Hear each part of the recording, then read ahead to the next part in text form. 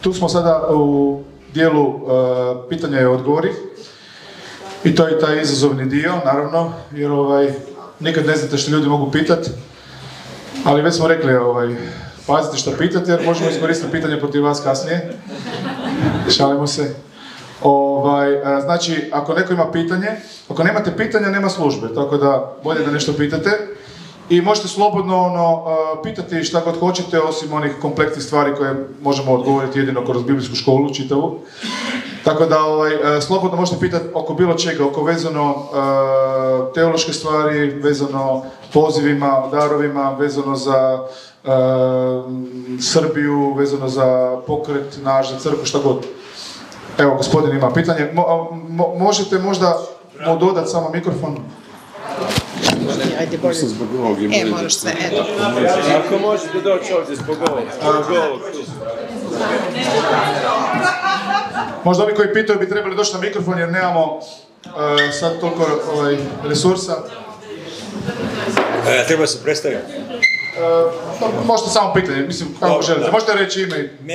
Ja sam Slobodan Milanković, Bata i Šida, znači da...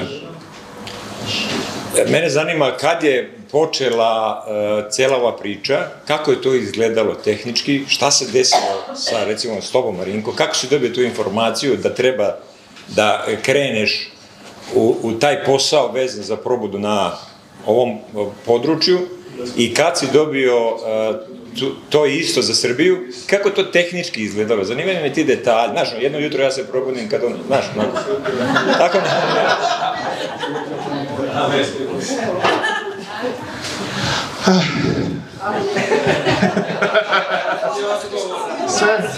Sve je počelo jednog dana prije 49 godina skoro.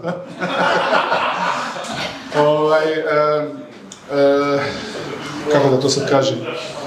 To je sad pitanje vezano možda i za poziv, vezano i za stvari koje se događaju, to je malo kompleksno pitanje, to bi trebalo možda ja neko svjedočanstvo da govorim općenito, ali u kratkim crtama, evo ja sam prije 25 godina imao disko klub i meni se gospodin Isus prikazao osobno i odveo me u pokazivao mi je stvaranja, pokazivao mi je da ću ja ići po svijetu i na neki način mi pokazivao moj poziv koji ja tada nisam ništa razumio.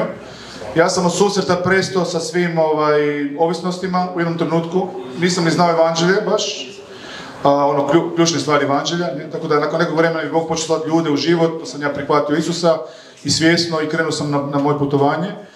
I u jednom trenutku su mi proroci možda ozbiljni počeli prorokovati moj poziv i onda sam prvo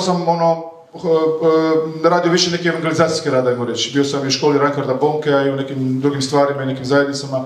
I onda sam krenuo u neki dio podučavanja i onda sam krenuo u neki dio i pastoralnog rada, jer nekako zbog mog poziva sam ja morao biti podučen i treniran u svemu tome što se događa. Ne?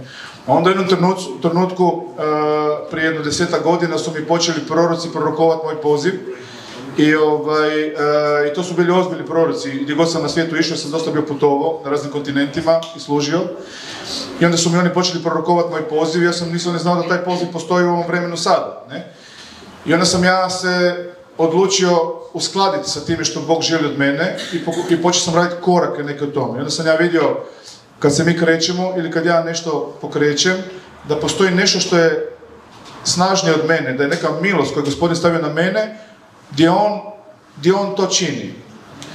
Primjerice, znači moj mentalitet, ja lakše funkcioniram recimo da u kompleksnim stvarima nego u jednostavnim. Na primjer, lakše mi je voditi nekoliko zajednica nego jednu.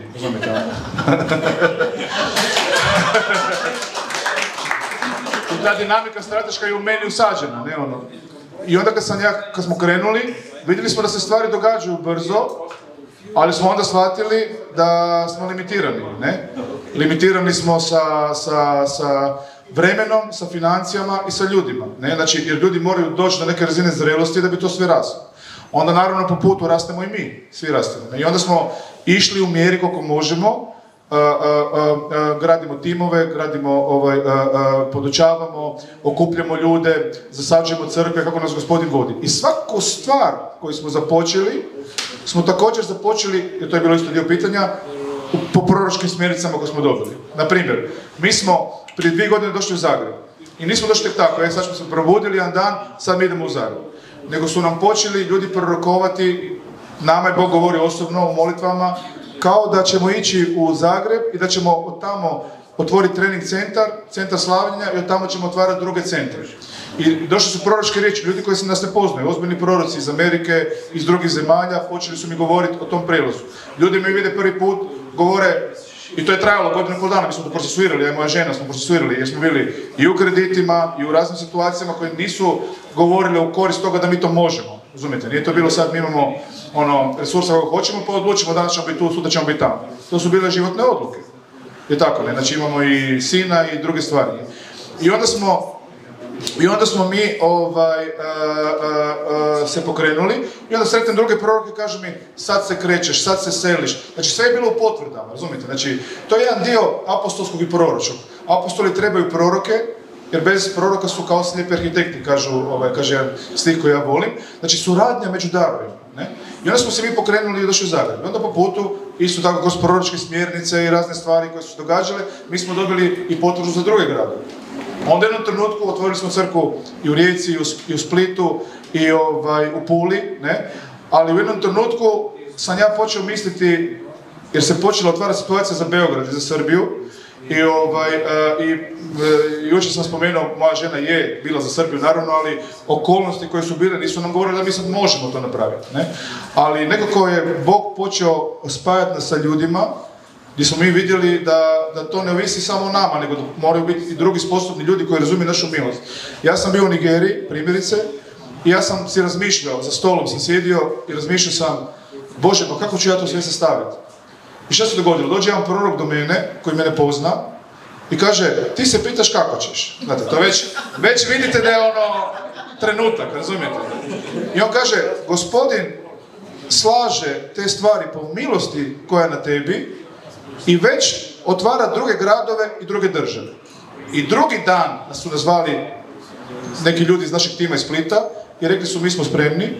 Dan nakon toga su me zvali iz Srbije i su rekli mi smo spremni. Znači, razumijete, znači, Božja milost to sve gradi. Ne gradimo mi crkvu. Mi samo moramo se postaviti u trenucima kad čujemo vodstvo da nešto napravimo. Kao što je Bobo govorio, mi trebamo napraviti, mi trebamo osloboditi i Bog radi stvari, razumijete? Znači, mi smo mogli reći nećemo doći u Zagreb, na primjer, ne?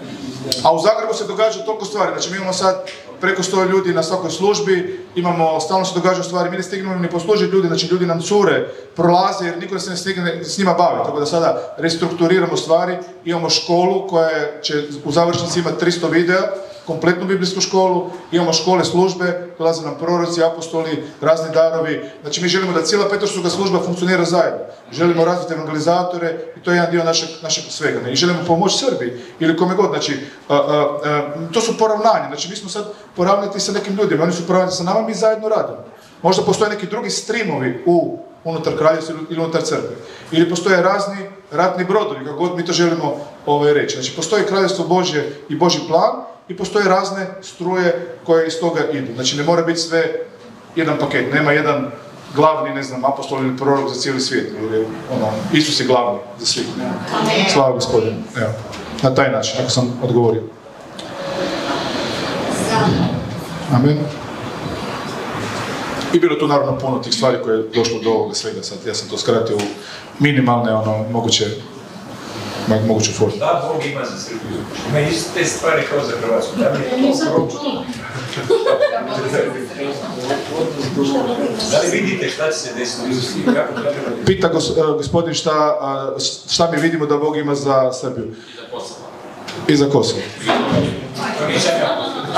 Dobro. Znači, ako poznajemo Božje srce, mi znamo da Bog ima dobre stvari. Tako?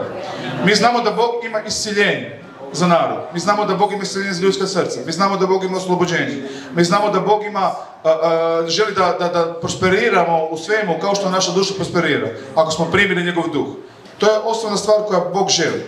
I znači, ako mi od toga krenemo, u putu će Bog sve posložiti. Amen.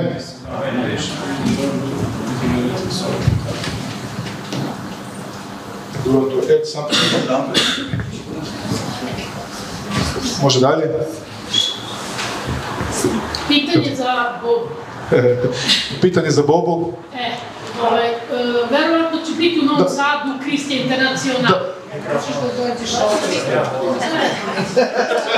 Može neko drugi, može neko drugi. Da li će crkva Krist internacional biti u Novom Sadu i kako možemo dati informacije da ne bi svi zvali vas, gde je, da li će biti, da li ćete iznajmiti prostor i kako će to sve ići? Hvala.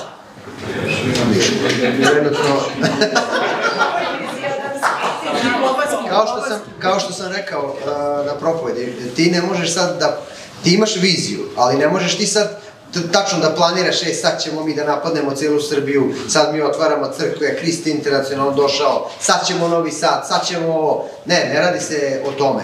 Radi se da je poziv bio za Beograd i da se ovo trenutno dešava u Beogradu.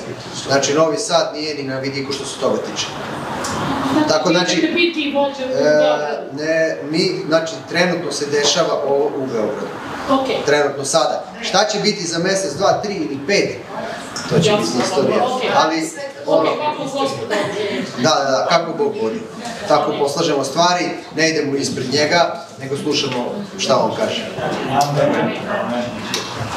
Amen. Jer to je to pitanje gdje mi strateški možemo neke stvari napraviti. Recimo, nekad ljudi misle čak i da treba biti posebno neki znak. Apostolska crkva u prvoj crkvi, u prvoj ranoj crkvi, je došla negdje, otvorila je zajednicu, nije išla, nekad ljudi idu, joj sad pa molimo, proklamiramo, blagoslijedimo zemlju, blagoslijedimo kamenje. Oni su došli, otvorili crkvu i od tamo su radili dalje, ne? Ali naravno da postoji i onaj dio vodstva duha, ne? Znači ako mi radimo nešto što nam Bog ne govori, onda teško ćemo uspjeti, ne? Razumite?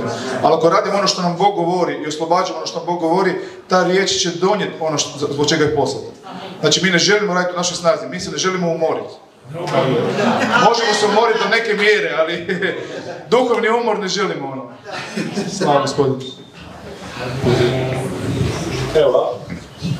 Pa ja bi samo htio reći da dok se to ne dogodi, znači svakako mi vjerujemo da Bog želi otvoriti nove zajednice, ali ono što mi možemo je dopustiti Gospodinu da On radi na tome da mi, u nedostatku bolje reći, da budemo prozračni za Svetog Duha. Da malo po malo dopuštamo Gospodinu da miče iz nas sve stvari koje smetaju, da se njegov duh kroz nas može očitovati. I jednostavno, kad se ti, to ne ide preko noći. To nije ono, sad ćemo pucnuti prstima i sad je sve to riješeno. Obnova uma je u konačnici cjeloživotni proces. Znači, ali ako se mi priključimo, znači, na ovaj blagoslov, na ovaj pokret Božji, na pokret duha, sva milost koja je ovdje dostupna, vi možete tu milost u svojim, kako bi rekao, u svojem osobnom vremenu sa Gospodinom, u svom hodu sa Gospodinom, vi možete tu milost primati i ta milost će vas čistiti, izgrađivati i bit ćete sve prozračniji i prozračniji. I onda u momentu, na neki način, time će on nas opremati i pripremati i tada se zajednica može pokrenuti. Ne samo u Novom Sadu, u bilo kojem drugom mjestu. Znači, jer to je ja sam jučer to spominjao, ta revnost Petrova, ona je bila stvarna, a ona nije bila realna, jer nije bila duhovna, bila je tjelesna. Mi trebamo dopustiti Gospodinu da ta, kako da kažem, ta revnost, da ona postane duhovna i da taj građevni materijal ne bude duševan, nego duhovan. I onda u tom trenutku, kad on, jer pazite, kaže, ponizite se pod moćnom rukom Božjom, da bi vas on uzvisio. Kada? U pravo vrijeme. Jer on je rekao, Petru šta mu je rekao? Sada me ne možeš slijediti, ali ćeš me poslije slijediti. Znači, postoji moment te potrebne izgradnje, jer Bog ne želi niti da se djelo Božje osramoti, a niti da se mi ne osramotimo. I radi je proći kroz taj jedan proces pripreme i onda u momentu kada Gospodin vidi da su naša pleća duhovno, stvarno i stabilna, da on može na nas staviti određene stvari, tada će se onda to pokrenuti. Ne znam da to pomaže. Ja bih htio samo nadodati još jednu stvar, jer stvari su možda i kompleksnije od onoga na kako izgledaju, jer možda ljudi imaju neke stare forme u glavi. Znači, jedno kad sam bio na intervjuu jednom u Rijeci, onda me je pitala ta voditeljica, da li smo mi crkva, da li smo mi pokret ili smo mi platforma. Ja sam rekao, sve zajedno smo. Znači, jer i možemo otvarati zajednice lokalne i možemo djelovati kao pokret i možemo, i u stvari gradimo platformu koja omogućuje mnogim drugima da je mogu koristiti. Naprimjer, naša škola će biti dostupna i drugima u jednoj mjeri i u drugoj mjeri i mi također, osim toga što otvaramo naše zajednice, možemo i surađivati sa drugim zajednicama. Znači, možemo i, kako bih rekao, kao platforma pomagati drugim zajednicama, neko nam se može priključiti kao sestrinska crkva, neko može se priključiti kao dio našeg pokreta, znači to je sve u nekom razvoju što sve može dogoditi. Znači, ne ograničavamo stvari. Druga stvar koju ja vam rekao, znači, stvari se trebaju razviti, mi ne želimo da bilo ko dođe, ajmo reći, mi nismo politički sustav, možda kao neki drugi sustavi, gdje kažu, ajmo, sad ćemo tu biti zajedno adventisti, kalvinisti, ovi i oni svi zajedno, mi to tako ne radimo. Mi želimo da budemo prepoznatljivi po jednoj riječi. Ja sam rekao, uvijek govorim, ako me ljudi trebaju zbog nečega pratiti, neka to bude radi riječi. Radi riječi koju govorimo, radi riječi i dubina riječi koje mi propovijedamo. Ne da me nas prate zbog nekih drugih stvari, nego zbog riječi. I ti ljudi koji nas prate zbog riječi, mi te ljude trebamo. Znači, u stvari poanta je u tome također da onaj ko služi kod nas predstavlja prije svega Krista. I mi želimo da ta osoba ima neke karakterne osobine kakve mi vidimo. I naš tim također koji služi ili ljudi koji su dio našeg pokreta ili zajednice ili kako god, imaju određenu karakteristike. I naravno neko će reći, a vidi mislim, u crkvi ima puno ljudi, neki su tek došli, ali vodstvo ima neke određene karakteristike. Kad vidite ljude iz našeg vodstva, to su sve prekrasni ljudi, pogledajte malo okolo. To su prekrasni ljudi, razumijete, znači karakterno, to je bilo šala, ali istina. Znači, to su ljudi koje ćete reći karakterno, to su super ljudi, razumijete. Mi gledamo, to mora imati miris Kristu. Znači, to je jedna stvar, ne? I iz toga će se multiplicirati stvari. Jer mi ne možemo sami ništa napraviti, ali sa timom i sa ljudima možemo napraviti puno više. Amen. We will just explain how we are also a church, a movement, and also a platform, and that we can have open new churches, but also work with other churches. But we want to have our depth of the word, not going compromises. We are not a political system, and our leadership need to represent Christ at first, but also the atmosphere of the movement, ili kulturu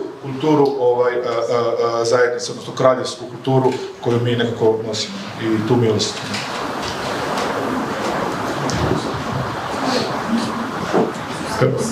Možete možda na mikrofon, da ne moramo ponavljati jer se ne stigne snimati. Pomenuli ste malo časta i čini mi se da ste juče rekli vezano za biblijsku školu. Pomenuli ste, čini mi se, 300 lekcija. Da li možete da nam ispričate nešto o tome, neke naslove, neke koncepte nekih lekcija i da li će postojati neki sistem pretplate na YouTube-u i kako će sve to biti organizovano? Znači, naša škola se zove Doksa i Doksa je riječ koja znači Božja slava iz grčkoga. Ako postoje pokreti vjere, pokreti milosti ili šta već, mi volimo biti pokret slave, ali to nije ništa striktno, tako se malo šalimo. Znači, Doksa znači slava. Doksa je naša biblijska škola i ona je već krenula. Mi imamo svaku srijedu, svaka su konferencije, malo pauza. Ima jedan dio koji je već na YouTube-u, ima 12 osnovnih ključnih poglavlja. I koja je razlika možda od drugih škola? Razlika je u tome što je ona temeljena kroz filtar pravednosti, milosti, vjere i ljubavi i sve se gleda kroz taj filtar. Znači, mi vjerujemo da pravednost nije u većini crkva na neki način dobro se razumjela i jedna od ključnih stvari, pravednost je temelj. Znači, temelji vjere su u prvim lekcijama, već smo objavili temelje vjere, apostolska djela, Ivanovo evanđelje, kompletno stih po stih, objavili smo sada, radimo Rimljane, koji su skoro gotovi, pa će biti Galačani, pa će biti darovi duha, pa će biti vjera, pa će biti opširno 300 lekcija. Znači, jedan dio je sad na YouTube-u, već smo napravili software koji se zove doxa.university, preko koga će biti pretplata i onda ta pretplata će biti konstantna, bit će pitanje i odgovori, bit će PDF-ovi formati za učenja, ostaće za generacije. Znači, Bog nam je neko pokazao, meni osobno, da mnogi govore o Isusu, ali malo njih želi postati učenici i proći kroz cjelokupno učenje. Jer svatko misli da zna Isusa iz nečega. Ja sam ga čuo na vjeronauku, ja sam ga čuo tamo na misiji, svi misle da imaju pretpostavku, ali tek kad su izloženi čitavom učenju, onda se mijenja paradigma i način razmišljanja. I mi tražimo učenike, znači Gospodin je rekao da gradimo učenike, ne vjernike. Ne? Znači, škola će biti kroz software, Ali i to isto, znači imamo, ako neko stvarno želi, ili ako je neko dio nas, ili ako može, ili ako ne može, mi uvijek oslobađamo, kao i druge stvari na konferenciji. Ako neko ne može nešto platiti, mi uvijek imamo otvorena vrata za to da svatko ko želi da može imati dostupno.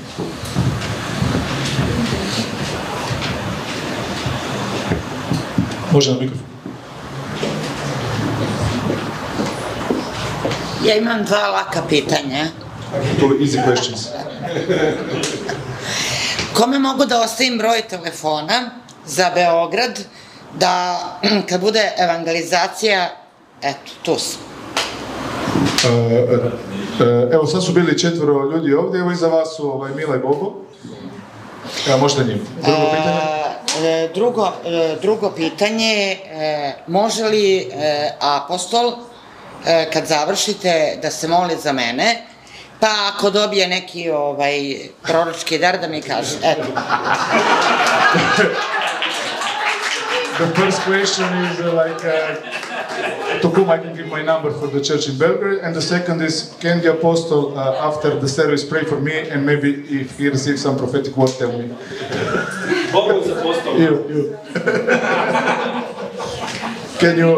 Can you pray after, and if you have some prophetic word, you can release. No, I'll let you do that.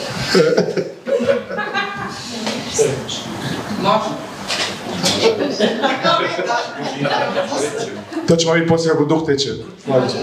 Ja se izvinjam, ja idem na posao. Aha, because she need to go after work, cannot be after, so she's asking, because of that, she can... Ja sam za obezbeđenje.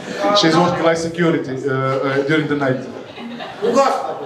In the Lord. I ne mogu da ostanem večeras. I cannot stay in the evening until the end. Radimo od 6 sati, tako da već... Ok, poslije ćemo moliti za vas, Oh, thank you!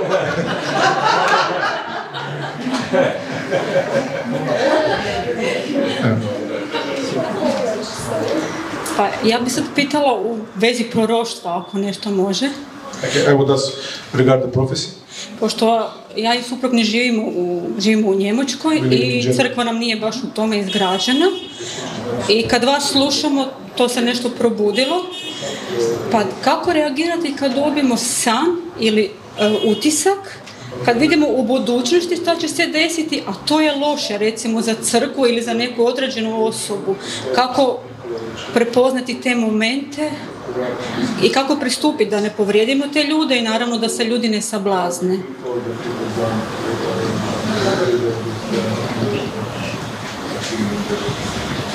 Evo. Hvala. Znači, kada se dogodi san je vrlo često, isto ako se pokazuje za neke druge ljude, vrlo često nešto što nama Gospodin govori vezano za nas. Znači, onda je razlika u interpretiranju snova i razlika u interpretiranju proročkih riječi. Vrlo je različito. Znači, snovi su drugačije koncipirani. Znači, Bog nama također govori kroz snove. Nije svaki san Božji san, ali postoje snove gdje mi prepoznajemo da je to Božja prisutnost, da je nešto nam Bog govori. Mogu biti snovi upozorenja, koji su rijeđa varijanta, ali pretežito su stvari koje nama Bog govori za nas. Ne? Onda treba vidjeti možda taj san, možete nam napisati pa ćemo mi sagledati i moliti. Imamo naš tim u Zagrebu koji također moli za to i sagledava proročke snove. Snovi su također, nisu šablonizirana stvar gdje mi možemo uzeti neku knjigu i reći to je sve po ovoj šabloni, nego su vrlo individualne. Ne? Tako da treba to uz pomoć duha sagledati. Tako da ako je neko upozorenje, trebamo stvarno imati mudrost. Ono što mi inače radimo i kad služimo ljudima i vidimo, ja na primjer vidim, trebam adresirati 5 ljudi, korigirati, ajmo reći, ne? I mi to ne napravimo odmah, nego molimo prije svega da se to razriješi u duhu, onda nakon toga molimo za vrijeme kada nešto reći i kada sa osobama govoriti. I to je ljudima često teško, jer ljudi bi volili pogotovo ajmo reći, legalističkim crkvama, odmah sasu sve ljudima u lice, ali to ne funkcionira tako. Nego trebamo imati milost da prepoznemo i vrijeme i način. Znači, nije važno samo ono što vidimo, nego je važno način kako to interpretiramo i način kako to oslobodimo. I u tome leži mudrost. Jer svi mogu vidjeti sliku, kad molimo, svima Bog može govoriti. Ali kako to interpretirati i kako to osloboditi, to je drugi dio. To je taj dio mudrosti. Hvala.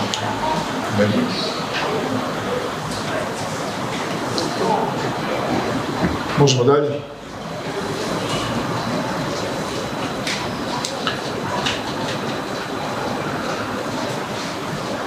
Evo.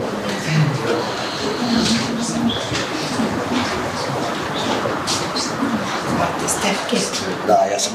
Pozdrav svima iz Bugarske. I ja sam htio da pitam, dok sam slušao propoved, tako mi je u glavi, ja sam ispitao kakav je dar Boga primarno. I u meni je došlo ovo reč poslanica k Timoteju.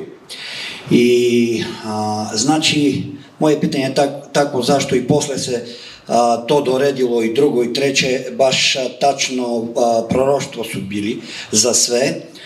I da ima apostolska milost.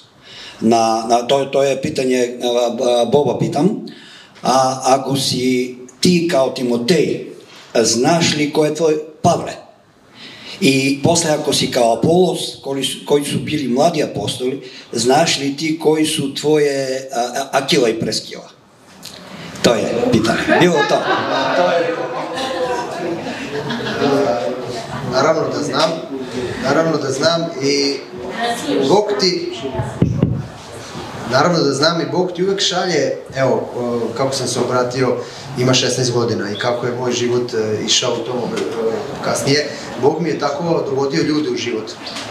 I od svakih ljudi koji su bili verni Bogu sam primao određenu milost koja mi je davala dalje da idem. Ali, kako reč kaže, nisu oni bitni nego Bog koji zaliva. I ja sad, kako da me samo razumeš, da me pogrešno ne razumeš, znači postoji duboko poštovanje i od tih ljudi uzimaš tu milost i ideš dalje kroz život. I oni su ti uvek tu u srcu. Shvataš, to je jednostavno poveznica, jedna koja ostaje za ceo život. To ne može da se izbriše. Znaš, nebitno, ne moramo da se vidimo 15 godina, ali kada se sretneš, znaš, to je ljubav, jer po ljubavi će nas poznati. Tako da, nema više Judejin Grk, ako me razumeš šta hoću da ti kažem. Znači, uzmeš milost i ideš dalje, da bi je dao drugome. To su Božji ljudi koji nose to sa sobom. Amen. Ja bih nadodao, recimo, i objasnio možda neke stvari. Ovo se više odnosi pitanje na očinstvo i na mentorstvo. Znači, mi možemo imati više puno mentora. Znači, mentori su obično ljudi koji nas usmjere u neki smjer koji trebamo u tom trenutku. Ali onda očevi su oni koji nas podučavaju sve ono što znaju. I onda nekad to dođe kroz proces, jer to nisu lake odluke, nego to moraju biti Božje odluke, odnosno da nas Bog vodi u neke stvari. I onda mi možemo primiti određenih ljudi, ali tu je uvijek dio naše osobne odluke i onda ulazimo kroz život i iskustvo, dolazimo do tih nekih stvari. I to nekad ne mora biti i određeno, nego kao što Bobo kaže, možda neki ljudi funkcioniraju na taj način i odnosi se stvaraju i ne moramo sad to mi definirati nekim ugovorom, razumijete, ali postoje te očinske ljubavi, postoje bratske ljubavi gdje postoje mentorstva. Znači, na primjer, ja mogu tražiti mentorstvo u nekom području, na primjer u proročkom, od neke osobe, jer imam dosta proroka, prijatelja po svijetu koji mi mogu pomoći u mentoriranju nekim stvarima, ali oni mi neće podučavati u svemu, ili nemaju to srce za mene da me podučavaju u svim stvarima, nemaju to očinsko srce, evo, to je ta neka razlika u svemu. I možemo imati i više ljudi po meni kao mentori i tako. Ali postoji još jedan moment, da, na primjer, evo, i moja prva crkva u kojoj sam ja bio, gdje sam se obratio, se raspala. Znači, ti ljudi ne postoje više, žena od pastora je umrla, a pastor, mislim, jedva da je živ. Tako da ti ne možeš to sad da uzmeš, kao da još boraviš tu. Ali ne možeš da izbaciš iz srca ono što su oni usadili u tebe, kada su bili dobri. I ti i dalje njih voliš, poštuješ i držiš u molitvi. Ali tvoj život ide dalje. Ako me razumeš. Da, slava Gospodinu, jer se stvari mijenjaju. Trebamo istrčati trku do kraja. Istrčat ćemo trku do kraja, jer je nama onaj koji to i pokreće i dovršava. Isus je začetnik i dovršitelj naše vjere.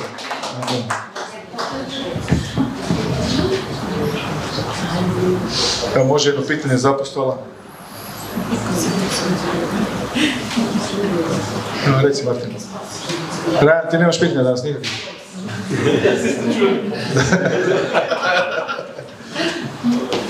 Trebaš doći na mikrofon. Ryan, I have a question for you. Ryan, for you. This is very difficult question. Pošto je za apostola, mogu ga pitati možda njegovo životno iskustvo i kako je on došao do svega toga. Ne znam ako je to već rekao. He would like to ask you about your life experience and how you came to all these things. Goodness, that's a whole book. To je cijela knjiga. Short 6-hour seminar. To je 6 sati, seminar od 6 sati. Maybe in short things. Well, when I got saved in 1976, kad sam bio spašen u 76. godini, story, but I didn't get saved in a church. To je duga priča, ja nisam bio spašen u crkvi. I had been researching a number of different religions. I was very hungry for spiritual things. Bio sam proučavao razne duhovne religije, bio sam želio duhovnost. I was actually part of a New Age movement. Bio sam i u tom pokretu New Age-a tada. And I was a psychic at that time. Tada sam bio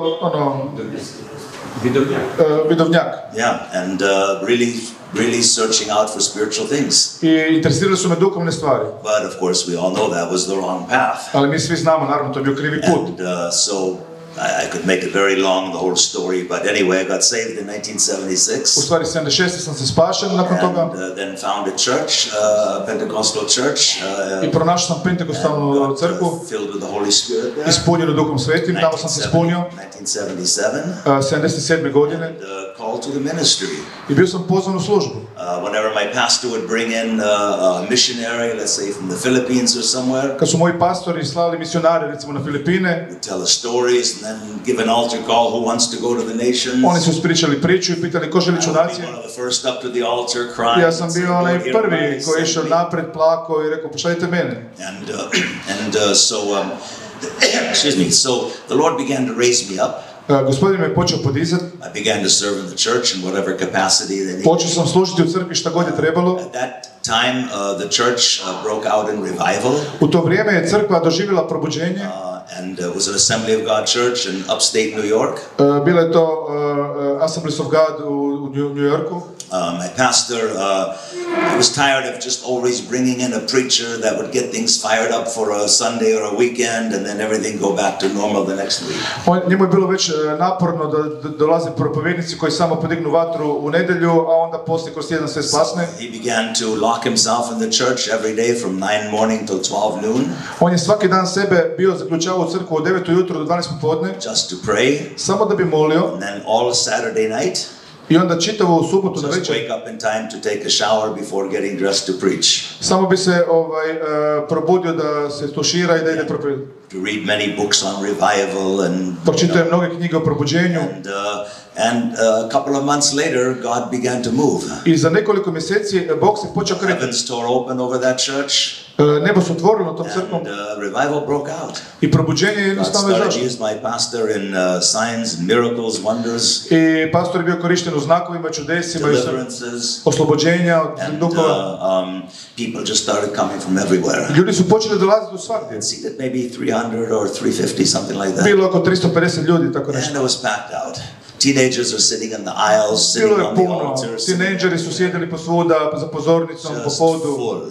Bilo je baš puno. And 77 was really the time, you know, the charismatic movement was really. I 77. godina je bilo vrijeme kad je karizmatski pokret bio na svom vrhuncu. We were in a Pentecostal church. I onda je bilo pentekostalna crkva. So there was kind of a friction between, you know, Pentecostals and charismatics. Bila kao neka tenzija između karizmatika i pentekostalaca. And so we were moving more also with the charismatic movement. Mi smo se kretali također i sa karizmatskim pokretom. My pastor's wife was the organist and helping lead worship with the team. Pastorova žena je bila u slavljenju i pomagala vođenju slavljenja. And it was a time that singing in the Holy Spirit became well known. Bilo je vrijeme kad je pjevanje u Duhu Svetome postalo poznato. But Pentecostals didn't really sing in the Holy Spirit. Ali pentekostalci u stvari nisu pjevali u Duhu Svetom. They spoke in tongues, but they didn't like sing in the Spirit. Oni su molili u jezicima, ali nisu voljeli pjevati u jezicima. So my pastor was hired, of course, to come into this Assembly of God church.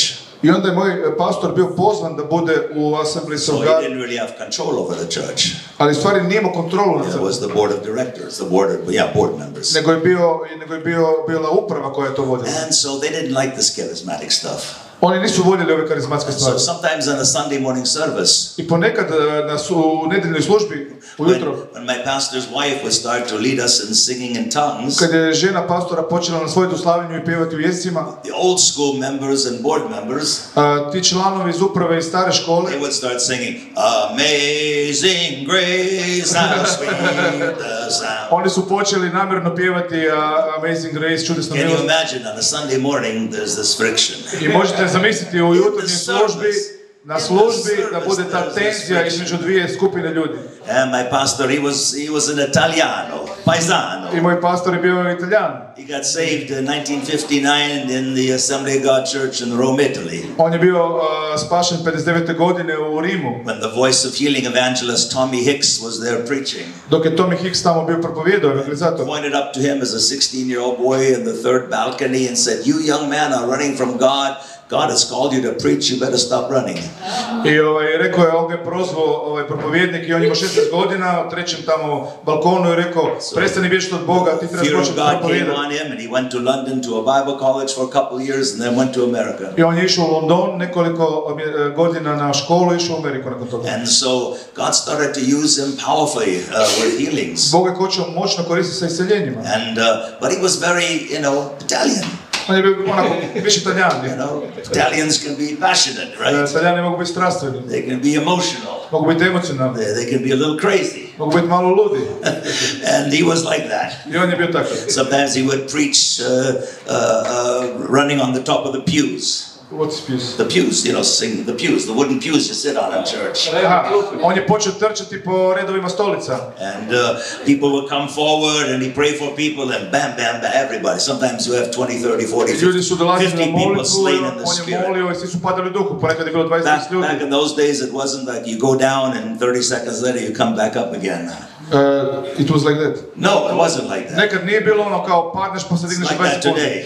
To je sad tako. Back then you go down in the spirit. Tada ideš padneš u duhu. You can't get up off the carpet until God is finished with you. I ne možeš se dići sa tepiha dok Bog nije završio s tobom. So it might be 1 hour, you may be there 2 hours. Možda 1 sat, možda 2 sata. Holy Ghost may be doing surgery on you. Možda dok Sveti radi neku operaciju. You can try to get up. Ti se možeš probati dići. But crazy glue has you glued to the carpet. Ali neke ljepilo te zakačilo. You can't move till God is finished with you. Ne možeš se pokrenuti dok Bog nije gotov. That was a powerful move of God. To je bio moćni pokret Božji. It wasn't just in the services. Nije bio samo na službama. Bible studies began to grow to like 125 people in somebody's house. Ta biblijska škola je počela rasti da su 20 ljudi u ljudskim kućama. In the living room, in the kitchen, in the bathroom, on the deck, in the hallway, packed with people. Ljudi su sjedili u kuhinji, u WC-u, u hodniku, na podovima, sve je bilo puno. Just singing with a little guitar. Neko je pjevao s gitarom, and the Holy Ghost would come and the power of God would be in the house. I Duh Sveti bi došao i sila Božja bi bila u kući. It's like the heavens opened over that town. Ko da se nebo otvorilo na tim gradom. Powerful deliverances. Moćna oslobođenja. They had like warlock or like warlock in the city. Kao neki vračar koji je bio u gradu. Came in on a Sunday morning. Je došao na jutarnju službu. Before he even gets to his seat. I prije nego što je sjeo za stolicu. Service already had been started. Nije ni počela služba još. He starts to go in demon manifestation. On se počeo manifestirati, demonske zli duhovi se manifestiraju. And the whole place fills with a smell of like sulfur, like rotten eggs. I cijela zajednica je osjećala taj miris sumpora. And then of course my pastor went down there and cast the devil out. I naravno pastor je došao i stjerao đavla. And he gets saved. I on je bio spašen. Those kind of stories went through all over the place. Ali takve priče su počeli širiti svuda. Every service was different. Svaka služba je bila drugačija. Every service was the Holy Spirit masterpiece. Svaka služba je bila unikat Duha Svetoga. And it was because of his commitment to fast and pray and not get up from doing that until God tore the heavens open and came. I bilo je to zbog njegovog posvećenja da je neprestano molio dok nije vidio da se dogodi taj proboj Božji. Then the old school board members froze the membership, didn't want any new people to become members. Ali tada su ljudi iz uprave iz stare školskog pogleda zaustavili nova članstva. They are afraid they're going to be kicked out from their place, voted out from their place of membership, of board being a board. Nisu htjeli da dođu novi ljudi, su se bojali da će oni biti izbačeni iz uprave. And one Sunday morning in the office, one of the board members comes in and begins to talk badly to my pastor. I jedan dan je jedan član uprave došao van na službu i počeo govoriti loše o pastoru. When the anointing wasn't like on my pastor, he was like just a donut, a cream puff. He was like just very, very sweet and just nice guy, you know. Kad je bilo pomazanje na mom pastoru, on je bio tako sladak čovjek, dragi. But when the anointing came on him, a ne, inače, kad pomazanje došlo, you could see like this fire in his eyes. Onda kad došlo pomazanje, onda se vidio tu vatru njegovim očima. Like this fire in his eyes. Ali doslovno se vidio vatru njegovim očima. And he pointed his finger at that board member. I on je stavio svoj prst prema tom članu uprave. Before this service is out, the people are going to see your true character. I kaže, prije što ova služba završit, ljudi će vidjeti tvoj pravi karakter. Halfway through the service, na pola službe, the man goes into demon manifestation. Ta osoba se počela manifestirati zbog duhovnosti. Curse, bad curse words from the top of his lungs. I počeo je proklinjati iz dubine svojih pluća. My pastor let it go for about 2 minutes. Moj pastor je dozvolio to da se događa 3 minute. He wanted to make sure everybody heard what was said by this guy. Htio je da vidi da svi čuju dobro što je govorio. And then he goes over and just puts his finger on the guy's head and casts the devil out. I onda išao samo staviti prst na glavu od tog čovjeka i samo izbacio đavola. Every service was like that for a long time. Svaka služba je bila takva dugo vremena. But finally, you know, the enemy, the religious spirit, tried to shut everything down.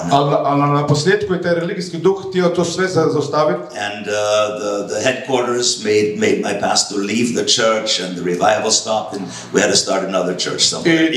I ta uprava je htjela zaustaviti pastora, izmakla ga je i onda je to probuđenje stalo i morali su otvoriti drugu crkvu. Now, the Assemblies of God have done great things, but I hate to say, at least in America, they have stopped the number of big revivals. Assemblies of God je napravilo dobre stvari, ali isto tako i u Americi pogotovo zaustavilo mnogo probuđenja. It's bad to say how a denomination that starts in a big revival now stops revivals. Jer to je tužno reći da je denominacija koja je nastala iz velikog probuđenja sada ona koja baš zaustavlja probuđenje. The same superintendent that said to my pastor 6 months before, I wish I had an anointing and move in the gifts like you do, had to be forced to send him a letter to leave. Ja, taj isti koji govori o pastoru, ja bih htio imati pomazanje kao ti, nakon nekog vremena je trebao poslati pismo i reći mu da mora otići. And then send a letter to all of the Assembly of God pastors in the state and say, don't receive him to preach. I onda je poslao pismo svim pastorima od Assemblies of God te denominacije i rekao im je, nemojte ga primati da on propovjeduje. That's how the religious spirit works. Tako djeluje religijski duh. And so I learned many things. Ja sam naučio mnoge stvari. Serve the Lord. Služio sam Gospodinu. My calling kept growing. Moj poziv je počeo rasti. I would spend 5-6 hours a day on my knees praying on the bedside with the Word of God open, reading and praying. Provodio sam 5 do 6 sati u molitvi i imao sam na krevetu moju Bibliju i provodio sam vrijeme u molitvi. God was raising me up on the job training. I Gospodin me podizao za moj posao i trenirao. I had to lead worship or be like an assistant pastor or whatever it was. Nekad sam vodio slavljenje, a nekad sam bio asistent pastoru, šta god je trebalo. I got a lot of experience. Imam jako puno iskustva. And then the Lord spoke to me in 1982. Onda mi je Gospodin progovorio 82. godine and said I must go back to Seattle where I lived when I came back. When I moved from Germany, I lived in Seattle from 1958 to like 69, and so the Lord said I want you to go back to Seattle. I rekao mi Gospodin da želim se vratim u Seattle, jer ja sam prije živio u Seattle, dok sam iz Njemačke u Seattle. I didn't know any Christians in Seattle. Nisam poznao nijednog kršćanina tamo. My mother lived there. Moja mama tamo živjela. I didn't know any pastors, any Christians. Ali nisam znao nijednog kršćanina, ni pastora. My contacts and open doors were on the East Coast. I didn't see any reason. Svi moji kontakti su bili na istočnoj strani. But when the Lord says go, ali kad je Gospodin rekao idi, you have to be like Abraham and go. Moraš biti kao Abraham ići. And so I packed my bags and I moved. Spremio sam kufer i preselio se. Even just before I moved, I went to visit a mega church in New York City that we had become friends with. Prije nego što sam krenuo, sam posjetio jednu mega crkvu u New Yorku gdje smo bili prijatelji. It was the revival center in the late 1970s into about 1983. To je bio centar probuđenja u 70. godinama do 83. 6 services a week packed out. 6 službi na tjedan potpuno punih. All kinds of medical paraphernalia, crutches and wheelchairs and everything hanging from the ceiling. Razne medicinske stvari, štake, kolica, sve je bilo po svuda. All the big preachers preaching there. Svi najveći propovjednici su tamo propovijedali. Whenever I was there, they'd always have me get on the grand piano and sing and exhort the people. You were singing. Yes, they would have me come on the grand piano and sing 4 or 5 minutes. Ja sam dolazio tamo i svirao nekoliko minuta i podizao atmosferu. So I went there to say goodbye. Ja sam išao tamo da kažem pozdravim. And he said, "Why are you going to go to Seattle? That's the wilderness on the other side of the country. You're going to dry up on the vine there." I oni su mi rekli, ma šta ćeš u Seattlu, tamo je suho, tamo ćeš presušiti. So he said, "Why don't you come and be part of our team, our staff here?" Zašto ne dođeš biti dio našeg tima ovdje, našeg... Now, for a young man in ministry, za mladog čovjeka u službi, that would be a big honor. To bi bila velika čast. And I was very honored. Ja sam bio vrlo počašćen. But I didn't even have to pray about it. Ali nisam trebao ni moliti. Because God had already given me the instructions. Jer Bog mi je već dao instrukcije. Go west, young man. Idi se u Seattle. Go to Seattle. Idi u Seattle. So after saying goodbye, I got in my car and drove 6 days to nakon što sam rekao pozdravio, vozio sam 6 dana u Seattle. And the first year was very challenging. I prva godina je bila vrlo izazovna. But then the Lord opened the door supernaturally. Tada je Gospodin otvorio vrata for me to work for Pat Robertson's CBN 700 Club. Za mene da radim za Robinsona i da CBN It was the 700 Club. I da radim za CBN 700 Klub. To je bio tada najveća kršćanska mreža. At that time the West Coast office was in Seattle. Tada je njihov ured bio u Seattle. So they hired me just part-time to recruit people for the telephone counseling center and train them, and then also to be in charge of some Operation Blessing projects of bringing in tractor trailer loads of food and clothes and coupling it with an evangelistic event for the inner city and for the Indian reservations. Ja sam radio neke humanitarne projekte i neke organizacijske projekte za te telefonije i te njihove centrale koje su radili. So through that I began to get to know pastors. They started to invite me in to preach. Upoznavat pastore koji su me zvali da propovijedam. Organizations like Women's Ago, Charismatic Organization, and Full Gospel Businessmen. Bili su karizmatske organizacije i poslovni ljudi iz evanđelja. And let me just back up a little bit. 2 books that I read at that time that very much influenced my life. Tada sam pročitao 2 knjige koje su vrlo utjecale na moj život. One was by Lester Summerall called My Story to His Glory. Jedna je od Lester Summeralla, moja priča za njegovu slavu. Talked about him going through China, Mongolia, all through that part of the world in the 1930s preaching the gospel. I govorila je o njemu kako je išao u Kinu, Mongoliju i sve te dijelove zemlje gdje je išao propovijedati evanđelje. The second book was called God's Smuggler. Ali druga se zvala Božji krijumčar. By brother Andrew from the Netherlands that smuggled many Bibles into Eastern Europe and Russia and Soviet Union during the communist days. Od brata Andrija koji je prekrijumčario mnogo Biblija u doba rata tada u Rusiju. 7 years after I read those books, I was doing the same things. Nakon 7 godina što sam ja pročitao tu knjigu, ja sam radio te iste stvari. Let me just speed it up here quickly, but malo ću ubrzati. 1983, the Lord spoke to me about, was it 1984? Yeah, 44. He spoke to me about opening a small ministry in Seattle. 84 sam otvorio službu u Seattlu. And I took a map of Seattle. Uzeo sam kartu Seattle. He told me it had to be within a certain district just near downtown Seattle. Rekla mi je gdje treba biti, u kojem dijelu. He had me take a yellow highlighter and I had to highlight the borders of that district. I mi smo označili područje tog kvarta. And find a place to rent inside. Da vidimo gdje ćemo iznajmiti prostor. So I found a small place to rent. Uzeli smo malo mjesto gdje ćemo iznajmiti. Seat 50, 60, 70 people. Imali smo 60-70 ljudi. And started my ministry there. I počeli smo službu. Well, I always knew that Africa was my portion. Ja sam uvijek znao da je Afrika također moj dio. But I didn't know like what exact nation in Africa. Ali nisam znao točno koja nacija. And so within a couple of weeks of opening the ministry offices, nakon nekoliko tjedana smo imali službu i ured. I started to meet all of these Ethiopians that were coming as political asylum refugees. Počeo sam susretati Etiopljane koji su dolazili kao izbjeglice. Ethiopia was under a brutal communist dictatorship. Bila je pod vrlo teškim diktatorom iz komunizma. There was civil war in the country. Bio je građanski rat u zemlji. A billion people were dying from famine. Milijuni ljudi su umirali radi gladi. And hundreds of thousands of people were fleeing the country to other nations as refugees. I stotine tisuća su bježali u druge zemlje kao izbjeglice. And I found out many were coming to Seattle as political asylum. I mnogi su dolazili kao politički azilanti. And they were getting resettled just 3-4 blocks away from my office. I bili su vrlo blizu mom uredu. I fell in love with these Ethiopians. Imao sam, pao sam u ljubav sa njima. I got a prophetic burden for them. Imao sam proročko breme za njih. It drove me crazy. koje me izluđivalo. My friends thought I had lost my mind. Ljudi su mislili da sam All izgubio I svoj could razum. talk about. Ja sam non-stop All I pričao. could think about. Ja sam samo All I razmišljao. could pray about. Ja sam samo molio to. Every day. Svaki dan. I found an African cookbook. Ja sam pronašao afričku knjigu o one kuharicu. chapter on Ethiopian cooking. I imao sam jedno poglavlje o kako se kuhaju. I bought the spices in the spice shop to make all the Ethiopian food. Kupio sam njihove začine i radio hranu njihovu. I started to make Ethiopian food at home. Počeo sam raditi doma tu hranu. And I bring it to the office. I donio sam nju u office. And I opened the window. I otvorio sam prozor. Which went right to the sidewalk. Koja je bila uz nogostup. And when the Ethiopians were going by, they would smell their spices. Kad su Etiopljani prolazili, oni su primijetili njihove mirise. Come in and eat. Rekao sam, dođite i jedite. And so they started, most of them were from, they started to eat. They were from a Coptic Orthodox background. I mnogi su bili iz pravoslavne koptičke pozadine. And so I started to lead many of them to the Lord Jesus. I mnogi sam dovodio Isusu. They started to invite me into their homes. Počeli su me zvati u njihove kuće. For dinner, for Bible studies. Za biblijske studije, za večere. And within a short couple of months, the word got out into the whole Ethiopian community there that there's this white American pastor who just loves us. I za par mjeseci je ta riječ se proširila u sve njihove zajednice da postoji neki bijeli američki pastor koji ih voli. I had 2 experiences in intercessory prayer at that time. Imam 2 iskustva zastupničke molitve u to doba. And at the end of 1984, the beginning of 1985, 85.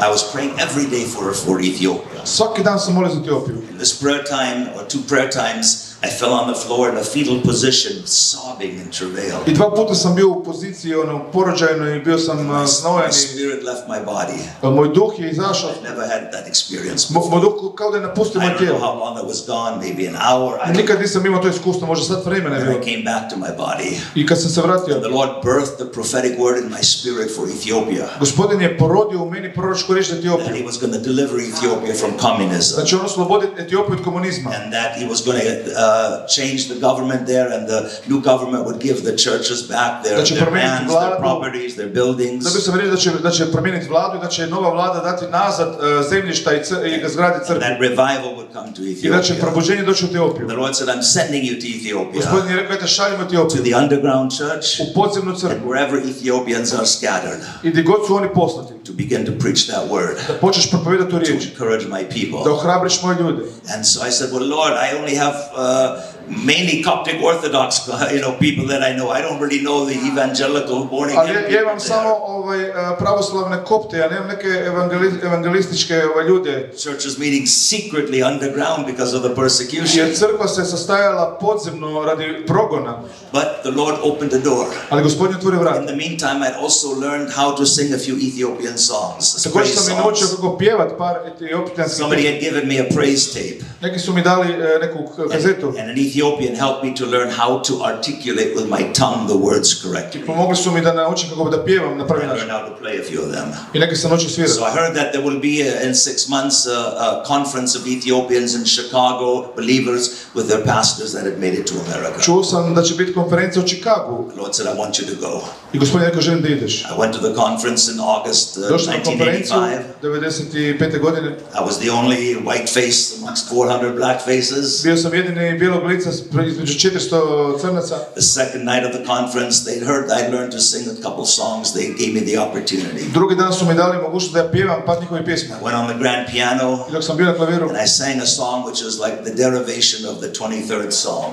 I to je bila 23. psalam u stvari interpretacija. When I finished the song, kad sam završio pjesmu, all 400 got up and gave me a standing ovation. Svih 400 su se digli i pljeskali mi. And almost all of them were crying. I svi su plakali, gotovo svi. Holy Spirit moved on them. Duh Sveti ih je dotaknuo. The next morning at breakfast, sljedeće jutro na different doručku, ones came to me. Mnogi su dolazili k meni. My husband is still there, my pastor, my brother.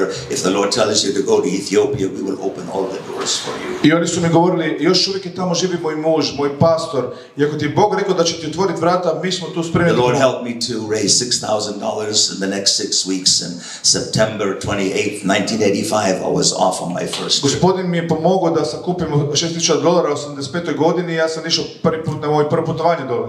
The Lord gave me a businessman in Adresa, Ethiopia. Businessman. Gospodin mi je dao poslovnog čovjeka u Etiopiji. A printing business. Koji je imao štampariju. So he was the one who would set up my whole agenda schedule for the day. On je bio administrator moje agende dnevne. From 7 morning until curfew at 6 o'clock at night. Od 7 ujutro do 6 na večer. I would go from house to house to house to house. Išao sam od kuće do kuće do kuće do kuće. 20, 30, 40, 50 people in a house. 20, 30, 40, 50 ljudi u kući. They have to come 2 minutes, 2 by 2, 5 minutes apart, so the security doesn't see them. They have to walk to the house 2 by 2 every 5 minutes. Oni su morali hodati dvoje po dvoje u razmacima od 5 minuta da ih ne bi primijetili da se grupiraju u kućama. And leave the same way. I morali su odlaziti na isti način. We can't shout hallelujah like we do here. Mi nismo mogli vikati haleluja kao što ovdje vičemo. Hallelujah. Haleluja smo govorili. But the Spirit of God was there. Ali Duh Božji bio tamo. I began to deliver the word of the Lord. Ja sam počeo oslobađati riječ koju mi Gospodin dao. It was so powerful. I bilo je tako moćno. And they were so precious. I bilo je to tako dragocjeno. In the midst of a famine. Usred gladi. 3 or 4 times a day in different houses they prepared like a big feast meal for me. 3 put na dan su oni pripremali za mene veliku porciju hrane. I was so embarrassed to eat it. Ja sam bio tako posramljen da to jedem. I would offend them if I didn't. Ali ja bih uvrijedio da nisam jeo. I ate 4 or 5 times a day. Ja sam jeo 4-5 puta na dan. And if you're out 1 minute past 6 o'clock at night, they shoot you first with machine guns and then ask questions later. Ako si ti van oko 6 sati na večer, oni te prvo upucaju sa puškama i tek poslije te pitaju pitanje. One time I only made it back to my accommodation 1 minute before 6 o'clock. Jedan dan sam došao doma gdje sam bio smješten samo minutu prije 6 sati. I also preached in several orphanages. Također sam propovijedao u različitim sirotištima. One orphanage. Jedno sirotište It's about 200 children, 5 to 15. Je imalo 200 djece od 5 do 15 godina. Preached on God's promises for Ethiopia. Ja sam go propovijedao o Božjem obećanju za Etiopiju. Of course, I had an interpreter. Imao sam prevoditelja, naravno. I didn't even preach on the Holy Spirit. Ja nisam ni govorio o Duhu Svetom. But the Holy Spirit came in like a wind from the back of the room. Ali Duh Sveti je došao kao vjetar u sobu. And filled the place. Ispunio mjesto. And all of those children got baptized with the Holy Spirit. I sva ta djeca su bila krštena Duhom Svetim. And they are crying. I oni su plakali. And they're speaking in tongues. I oni su govorili u jezicima. They're lifting their hands. I oni su podizali njihove ruke. I'm crying. Just ja sam plakao. I didn't lay hands on anyone. Ja nisam stavio ruke na nikoga. But the Holy Spirit just ali came Duh Sveti je došao to confirm His word with i signs and potvrdio tu wonders njegovu riječ.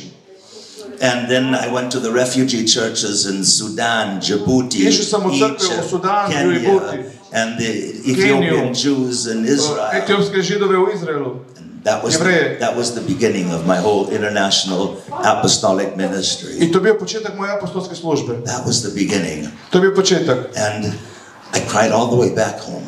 I plakao sam čitavim mojim putem doma. Because I thought maybe I would never see them alive again, many of them. Jer ja sam mislio da možda neću vidjeti žive mnoge od njih. And then I learned God was going to send me every 6 to 7 months. I onda sam vidio da će me Bog slati svakih 6 do 7 mjeseci. 5.5 years later. 5 godina kasnije. A prophetic word came to pass. Došla je proročka riječ ispunjena. When the Soviet Union collapsed. Kad se Sovjetski savez raspao. No longer financed Ethiopia. Više nije financirao Etiopiju. And that government collapsed. I ta vlada je propala. And the new government came. I nova vlada je došla.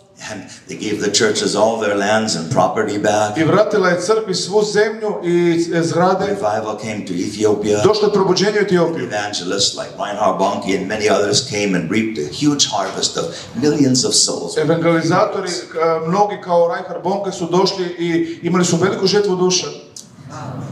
That was just the beginning of my ministry. To je bio samo početak moje službe. And God has done so many things since then. I Bog je toliko mnogo stvari napravio tada. After the change came, nakon što je promjena došla, and my focus was on the Arab countries. Moj fokus je bio na arapskim zemljama. I've already been in the Arab countries for the Ethiopians, but now I was coming to the Arab countries for the Arabs. Jedno vrijeme sam dolazio u arapske zemlje radi Etiopljana, ali onda sam počeo dolaziti radi Arapa. Egypt, Jordan, Syria, Egipat, Iraq, Yemen. Irak, Jemen.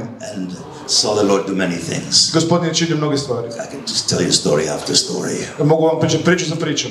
1986, I went to Harare, Zimbabwe. Išao sam u Zimbabwe. Reinhard Bonnke was doing an evangelists conference for all evangelists from every African country to come. Reinhard Bonnke radio evangelizaciju za sve afričke zemlje da dođu. He had all the big names from Africa and from America preachers there. Svi najveća imena iz Afrike i iz Amerike su propovijedali tamo. Was in the Sheraton Hotel during the day. Bio sam u Sheratonu kroz dan. And then it was in his 37,000 seat tent about 100 meters away at night for miracle service. I onda sam po noći bio u tim šatorima od 30 do 70.000 ljudi za noćne službe i I seljenje. became close with some of Reinhard Bonnke's staff, his head intercessor and administrator. Došao sam blizu nekim bliskim ljudima Reinhard Bonnkeovog tima. The intercessor said, "You love Africa so much, why don't you come and join the Bonnke team?" Zastupnik je rekao, ti toliko voliš Afriku, zašto se ne pridružiš Bonnkeovom timu? But again, I was honored.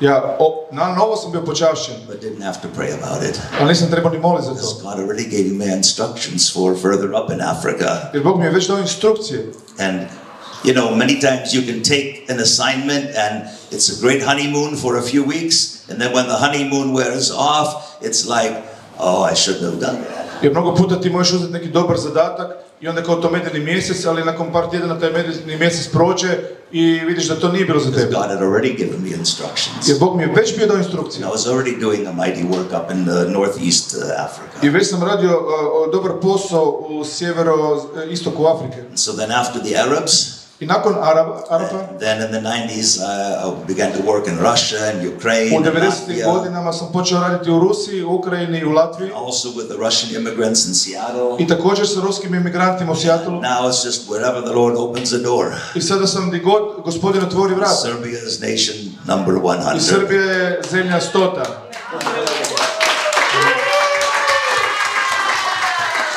Many of those nations, like, I have been to 15, 20, 25 times. I mnogo od tih zemalja sam ja bio 15, 20, 25 puta. I probably in the 80s and 90s was in Israel 25 times. 80, 90 sam bio samo u Izraelu 25 puta. Every 6, 7, 8 months, you know. Svakih 6, 7 mjeseci. And so I've seen the Lord do incredible things. Vidio sam Gospodina koji je radio čudesne stvari. So, Ryan, that's just a little bit of my journey.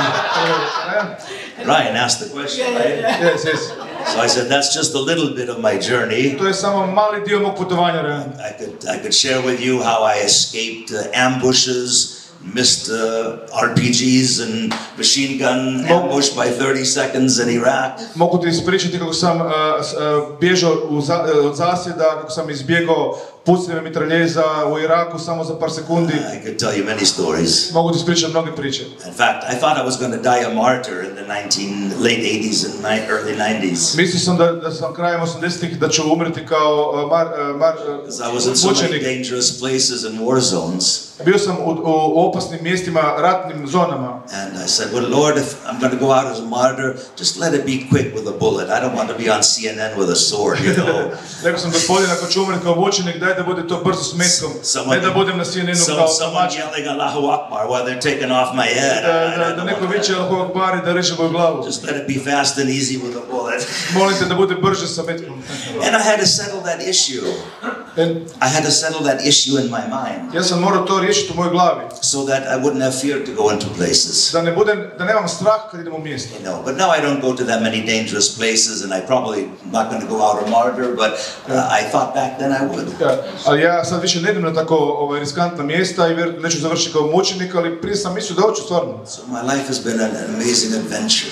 Moj život je bilo prekrasno putovanje. An amazing journey with Jesus. Prekrasna avantura sa Isusom. And I wouldn't trade it for anything else. I ne bi to minjao sa ničim drugim. Everything we do in life, there are gives and takes. Sve što mi radimo u našem životu je davanje i primanje. You know, and some people look at my life and they say, oh, he has a glamorous life, he's traveling all over the world. I nekad ljudi gledaju na moj život i kažu ima glamorozan život, on putuje svugdje po svijetu. I don't have any natural children, I have so many spiritual children. Ja, ali ja nemam, na primjer, nijedno prirodno dijete, imam jako mnogo duhovnih djece. Now, this place of my life, ali sad sam u ovom mjestu sometimes I look at families, ponekad gledam na obitelji, children and grandchildren, na djecu i unuke. And to me that looks glamorous. I za mene to izgleda glamorozno. You know, so there's always a give and take. Jer uvijek je taj dio nešto daješ, nešto primaš, nešto gubiš. For what you believe God wants you to do. Uvijek daješ neku žrtvu za ono što vjeruješ da treba Bog učini za Boga. And so, yeah, I wouldn't change anything. Ja ipak ne bi mijenjao ništa. Maybe a few strategies or a few things like that, but the big picture I would never change. Možda nekoliko strategija, ali par stvari, ali veliku sliku ne bi mijenjao. I just want to hear him say when I get to heaven, well done. I želim da kad dođem u nebo da čujem ga da govori dobro učinjeno, vjerni slug. I hope that's what you want to hear. Ja vjerujem da to i vi želite čuti. Se nadam. The big question is, I veliko pitanje je, what will he say well done for? Za šta će on reći dobro učinjeno? Well done just because you got saved and you escaped hell. Dobro učinjeno samo zbog toga što si bio spašen i izbjegao pakao. Well done because you were obedient and said yes to what he called you to do. Dobro učinjeno zbog toga što si ti rekao da, bio poslušan za ono što ti on rekao da učiniš. There's a scripture that, you know, maybe a little complicated to interpret. Postoji pismo koje je možda malo komplicirano da se prevede. It speaks about being weeping and gnashing of teeth. Koja govori o škripanju zubiju really there, I think in that context, it can talk about even maybe a believer. I to u nekim kontekstima može govoriti čak i o vjerniku. And I wonder, ja se pitam, when we die and we get to heaven, kada mi dođemo u nebo, I wonder if just for a short few minutes or moments, ja se pitam da li ćemo mi u par minuta ili kratkom vremenu, there's not a big screen TV in front of us, neće biti veliki TV ispred nas, and we see the whole picture of our lives. I mi vidimo cijelu sliku našeg života. Just going through our lives. Koji prolazi kroz naš život. And I wonder if some people, ja se pitam da li neki ljudi, that maybe he can't say well done to, možda kojima on neće moći reći dobro učinjeno, they're still going to heaven. Još uvijek idu u nebo. But maybe they're weeping and gnashing their teeth. Ali možda plaču i škripu zubima. When they realize what could have been if they said yes to the Lord. Kad bi shvatili šta bi moglo biti da su rekli da Gospodu. Made the right choices along their journey. Imali prave odluke na tom putovanju. I think that's what's going to say well done for. Ja mislim da tad će on reći dobro učinjeno za te stvari. Well done just because you got saved. Ne dobro učinjeno samo zato što je bio spašen. Well done because you made your life count on the earth for him. Dobro učinjeno zbog toga što ti učinio da tvoj život živi za njega u novoj zemlji. Doesn't mean we're perfect. To ne znači smo bili savršeni. None of us nitko od nas nije savršen. Attained full perfection. Niko nije zahvatio potpuno savršenstvo. Other than the perfection we have in Christ. Osim savršenstva koje mi imamo u Kristu. We've all made mistakes. Mi svi činimo greške. Thank God for His grace. Hvala Bogu na njegovoj milosti. Thank God for His mercy. Hvala Bogu na njegovom milosrđu. And thank God we can repent. Hvala Bogu da mi se možemo pokajati. Which is the Greek word metanoia. To je grčka riječ metanoia. Which means you change your mind. Koje znači da promijenimo you stop going this way and you go the right way. Prestanemo ići jednim smjerom, idemo drugi smjer. That's simply what that means. To je jednostavno to znači to. That we have many opportunities to change our minds. Imamo mnoge mogućnosti da promijenimo naš um. And say yes to the Lord. Da možemo reći da Gospodine. And He will redeem the time. I on će otkupiti vrijeme. We can redeem the time. Mi ne možemo otkupiti. By supernatural miracle of God. Po nadnaravnim čudima Božjim. When He gives us new opportunities. Kad nam daje nove mogućnosti. New heaven sent leveraged opportunities. Novo nebo šalje taj polugu mogućnosti. That can cause us to make up for time we may have thought we have lost and take us to where we need to be for such a time. I čini nas da uzme vrijeme koje smo izgubili i postavi nas u pravo vrijeme gdje smo mi trebamo biti. All it requires is your yes.